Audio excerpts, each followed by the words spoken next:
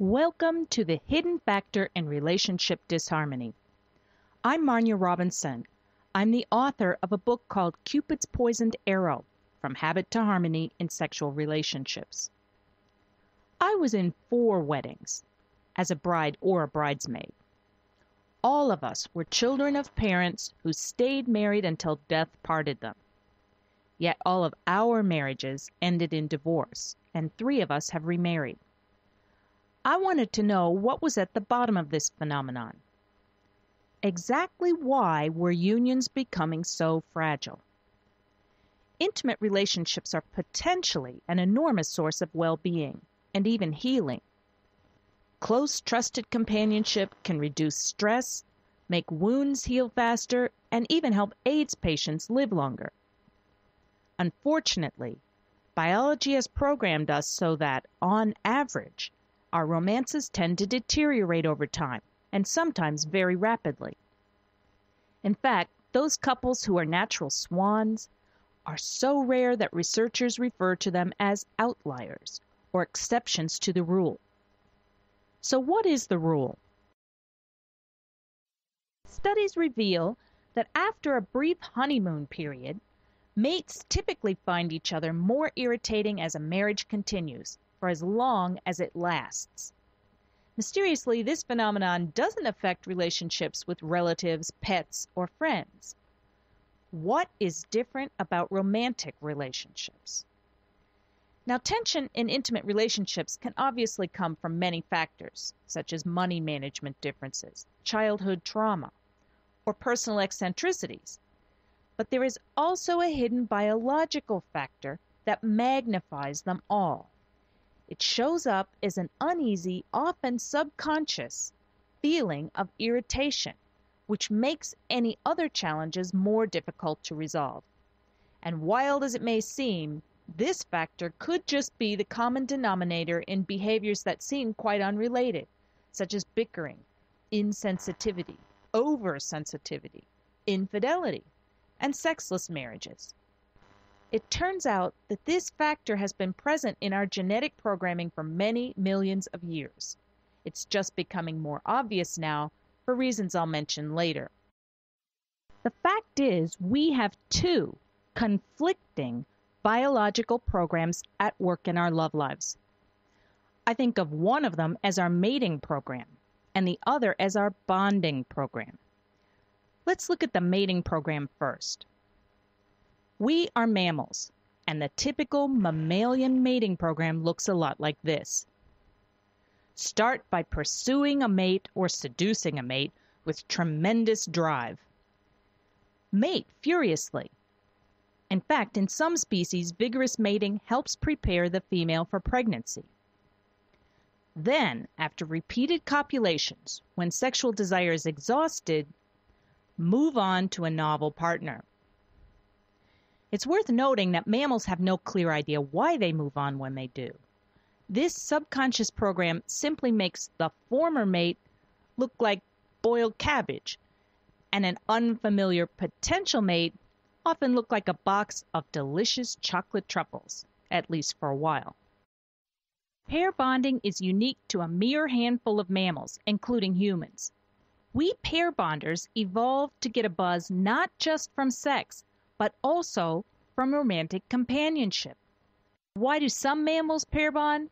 Because their infants survive better with 2 caregivers. We need our parents to fall in love, at least for long enough for them both to fall in love with us. If we do what we've always done, we'll get what we've always gotten. We're wired that way. Yet we can learn to steer for the results we want, whatever those may be, if we think of our mating and bonding programs as 2 separate pedals that drive our intimate relationships. I think of the mating program, the urge to exhaust ourselves sexually as thoroughly as possible, as the habituation pedal, because it so often causes partners to get fed up with or habituate to each other. The bonding program, on the other hand, is the harmony pedal, because it genuinely makes togetherness more appealing and deeply satisfying. Although bonding originated as a mechanism for bonding infant mammals to their caregivers, we're encoded to find these behaviors, such as skin-to-skin contact, exchanging smiles, and generous touch, pleasurable at any age. This is why we can use them strategically to strengthen our enthusiasm for lasting intimacy indefinitely, if that's a goal. We can also use carezza to transform intercourse itself into a soothing, non-goal-oriented bonding behavior for use when procreation is not desired. I'd like to add that obviously humanity's subconscious mating agenda is not a new challenge, but there are two developments that make it more urgent than ever to cultivate authentic harmony between couples. Our culture has changed. We have more freedom and more sexual stimulation. Until recently, across much of the globe, church and state kept a rein on sexual expression. Marriages were often arranged. Divorce was impossible and then heavily censored. Birth control was unavailable or prohibited. And adultery or sex before marriage were strictly punished. All these features of life ensured that any emotional separation between partners was partly masked by the fact that they had to continue to live together and raise their inevitable children. These circumstances also meant that there was just plain less fooling around after the honeymoon period, in most couples' lives at least. That left relationships often uncomfortably stagnant, but less volatile. Today's social and civil sanctions, in the West at least, can no longer hold mates in artificial bondage. Now that's fine, and some of us see it as a good thing. But it means that our underlying mammalian mating program is ripping couples and families apart with increasing efficiency. As we no longer live in tribes based on mutual support, this outcome is agonizing for all concerned. With each new generation, there are fewer and fewer couples who escape the misery of habituation. There's another very potent but unacknowledged factor also at work today. We are guinea pigs in a massive international experiment. Today's overtly sexual media routinely evoke supernormal, that is above normal, sexual stimulation in our brains. And I'm not just talking about porn, but our ads, our clothing, our mainstream magazines, our TV shows. We don't think about it because it's so widespread. But an internet user, for example, can see more extreme erotica in an afternoon than his ancestors would have seen in a lifetime. And our brains may just not be equipped to handle this overload. There is a way to make love so that you get the benefits of union without tripping the habituation switch. And some of them are noted on this slide. The Gnostic Christians stumbled upon something they called the sacrament of the bridal chamber, which seems to be based on these principles. The courtly love tradition 1,000 years later in the south of France. The Chinese Taoists in China for thousands of years have known it.